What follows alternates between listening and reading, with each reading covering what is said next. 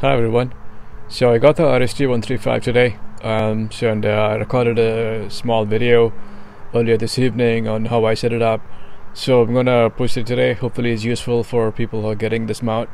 This is gonna be my visual mount. I'm gonna switch the RST-300 to be a purely imaging mount. It's gonna be sitting on a permanent pier. So the tripod that I have on this one is gonna be the same thing that I had on 300. So this is the super mount tripod, carbon fiber tripod. You can barely see the mount on top of the tripod, so yes, definitely an overkill, but I'm gonna just try it out, see how it works. I might go back to the InnoRel that I was using for the 135 previously, but we'll see. This is definitely overkill, but it is still manageable as a portable tripod, so I'm gonna use it. One benefit of this while we're here of this tripod is it's got an adjustable center column, so you can raise and lower the height. It's very convenient for observing. It's also very convenient when you want to load a very heavy OTA, so you can bring down the height, load it up, and then you can raise the height.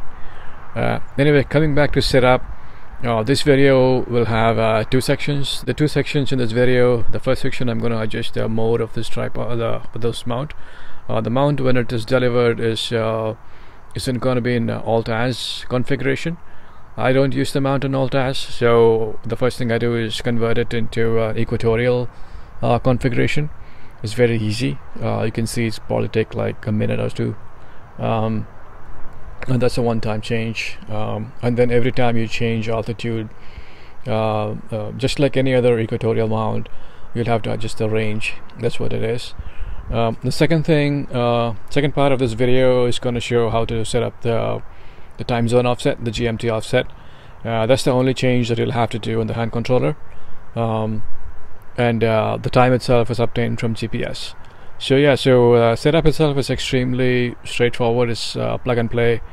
Take the mount out, put it on the tripod, mount the saddle, connect the battery, power up and go, and then do the changes that I just mentioned. Let me know if you have any questions. Post your comments below, and I'll get to them. Hope you find this useful. Thank you.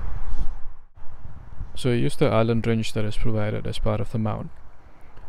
First you loosen up the clutches that you see on the left and right, and you twist the Allen wrench just a little bit.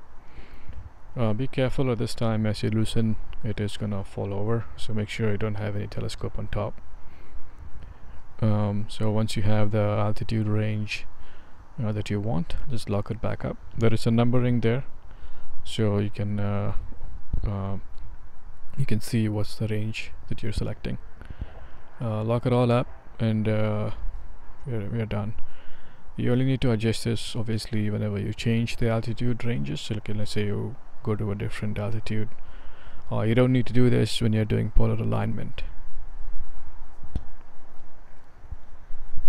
So once that is done, the second part is changing the time zone. So from the home screen, press the next button. That will tell you the correct current time. So press and hold, and you will be able to edit the time and date. So type up the numbers for the current date and time, and then specify the current time zone offset.